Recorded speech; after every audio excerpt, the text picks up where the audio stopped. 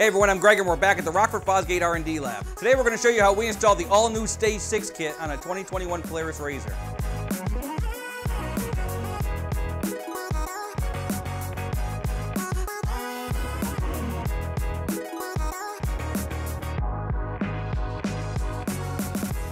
On our RZR, we went ahead and removed the roof so you can move the cameras easily in and out of the vehicle.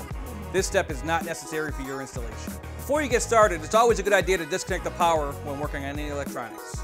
On the 2-up models, the battery is located under the driver's seat, but on the 4-up models, it's under the rear seat on the driver's side. You want to remove all the seats for the ride command kits, and to do this, pull up on the rear latch, tilt forward, and lift.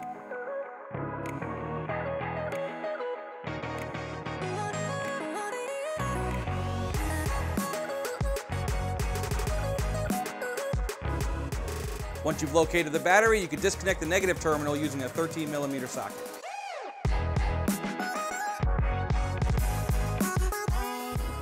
Alright, to disassemble the upper dash, start with removing the hood, then use a push pin puller or a plastic pry tool on the 2 push pins that connect the upper pocket.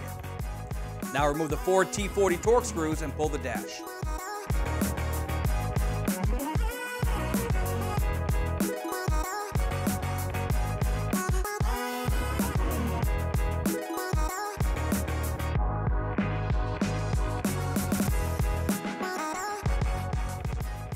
Okay, let's move to the center console. There'll be a mix of T40 torque screws and push pins that will need to be removed. Once those are out, you can unseat the rubber gaskets around the seat belts and the shifter, lift the console up and out of the car.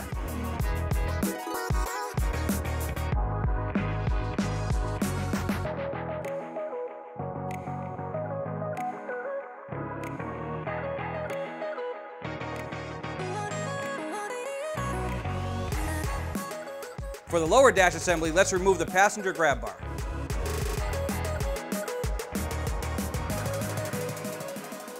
Now you have 4 screws holding the dash and 2 push pins located in the upper cargo pocket. Disconnect the ignition and any other gauges, switches, or accessories you may have hooked up. Now pull the dash from the car.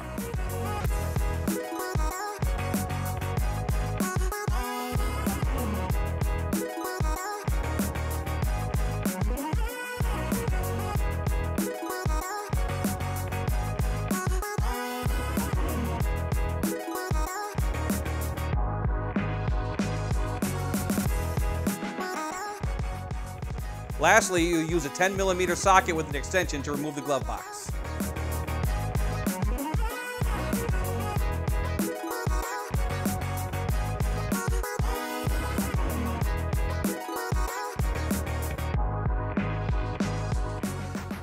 Now, if your car comes with a stock audio system, you want to remove the stock amplifier and remount the dynamics module.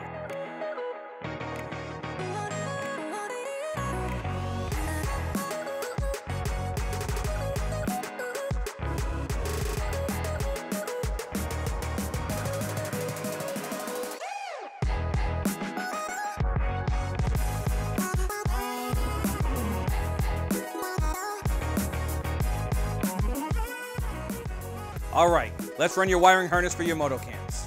Starting at the front near the distribution block, run down through the radiator compartment, go underneath the floorboard and into the center console. Feed the wires through the console and out the rear firewall of the car. Be sure to manage your wiring and do not wrap around any moving parts while routing your cables.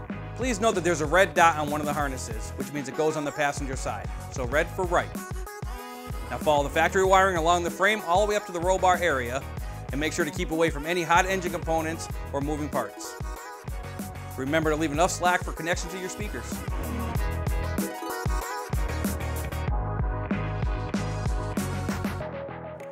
Our new clamps come fully assembled, so it's just a point of choosing which of the 2 included rubber insert options will fit your cage. Mount them at your desired height using the provided hardware.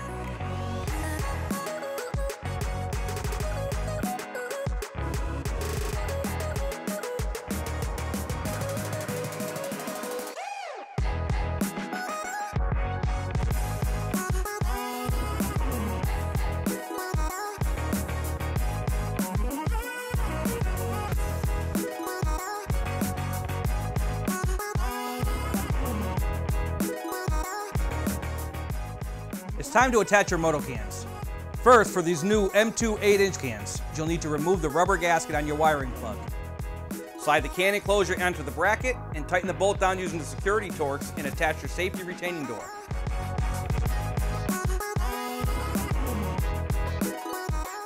Now you can plug the wiring harness in.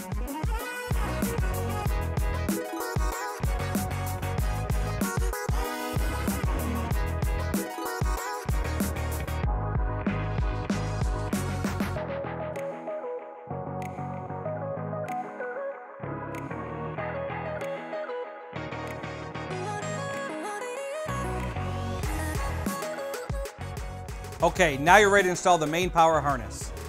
You're going to run down the radiator compartment, go underneath the floorboard and through the center console, and then back to the battery. Be sure that you manage your wiring and don't wrap around any moving parts while routing your cables. Alright, with that done, you're ready to feed the wiring back through the factory grommet and into the upper dash area. Be sure to leave enough slack here for any connections that need to be made.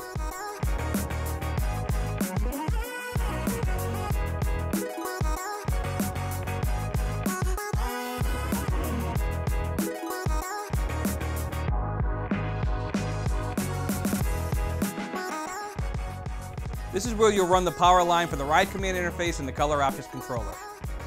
Feed the cables through the grommet from the inside of the car and up to the distribution block. Using a 3/8" nut driver, connect the red wire to the accessory power and the black wire to the ground.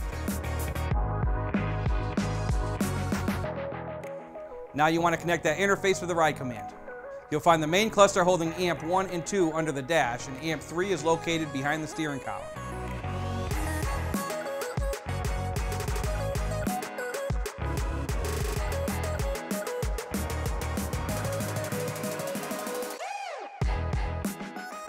Okay, now we're ready to talk about the subwoofer enclosure.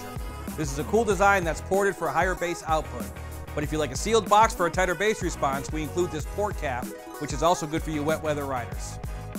You'll notice the subwoofer has 2 settings for the ohm load. For this kit, you want to ensure that it's set for 2 ohms. We're ready to install the subwoofer. Attach the 2 Deutsch connectors. The 2-pin is for your sound, and the 4-pin will connect to your new color Optix controller. Now you can load the subwoofer into the enclosure using the supplied hardware and Allen bit. Your subwoofer is going to replace your glove box, so we'll use the existing hardware to mount to the crossbar as well as 2 additional mounting holes that line up with factory standoffs on the firewall. Now slide the enclosure into place and secure it with the existing 2 screws. You want to keep these loose so you can line up the 2 mounting holes on the bottom, secure those with the provided hardware, and then tighten all 4 mounting locations. Now once the enclosure is mounted, we'll go ahead and plug in the harness and run it to the center area.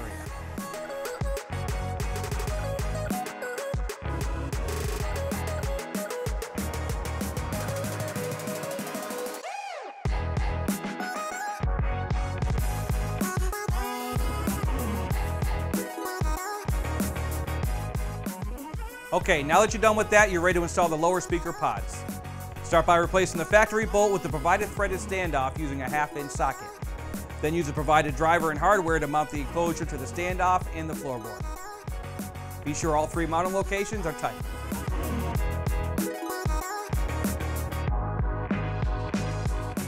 Once they're installed, we'll just go ahead and route our speaker harnesses up to the center area.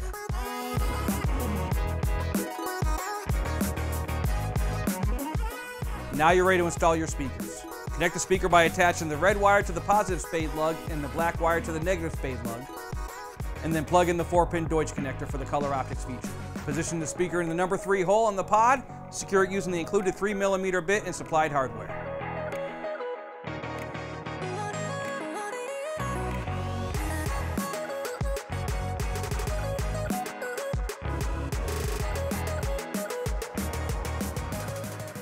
Okay, now we're ready to install our amplifier plate to the dash.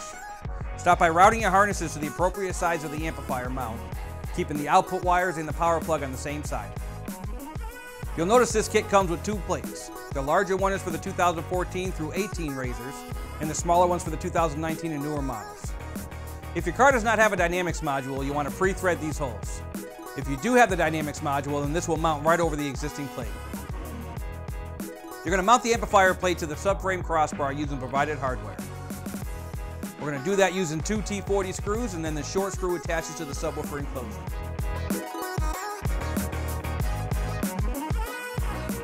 Okay, at this point you're ready to mount your amplifier using the provided hardware.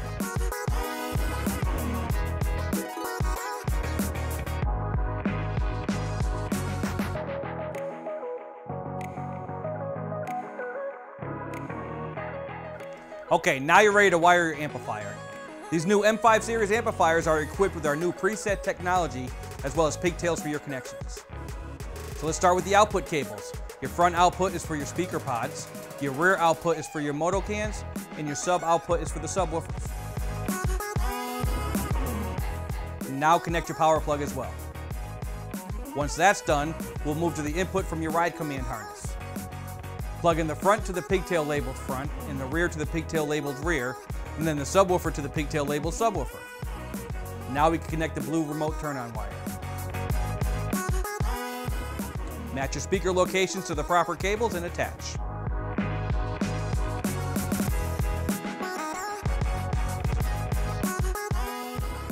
Alright, you're ready to install the new color Optix controller. This is a Bluetooth device that will allow you to remotely access the lighting features through the RF Connect app. We'll start by connecting the power cable, and then attach the waterproof connections to the speaker cables. You could utilize any of the 8 color Optix plugs provided.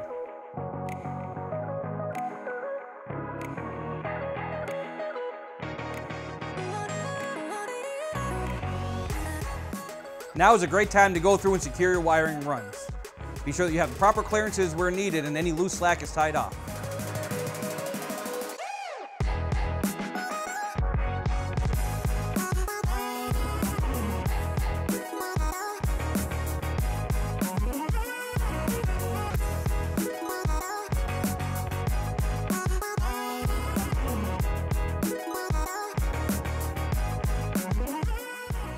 Okay, now that you've got that done, you're ready to start the reassembly process. Pop the lower dash in place and make your electrical connections for the ignition, lighting, and any other accessories. This is when we recommend you connect your battery and test your new Rockford Fosgate audio system.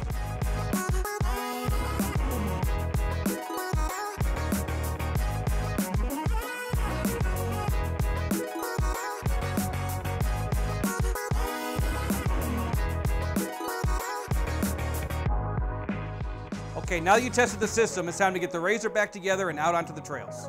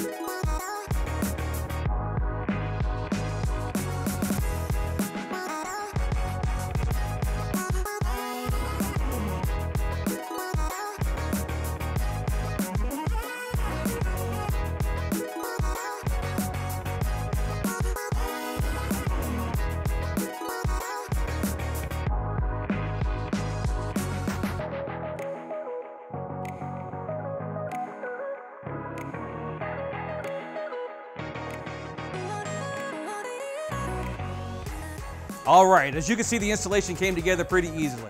If you have any questions, please don't hesitate to contact our technical support. They can be reached at 1-800-669-9899 Monday through Friday. Until next time, I'm Greg, and we'll see you again soon.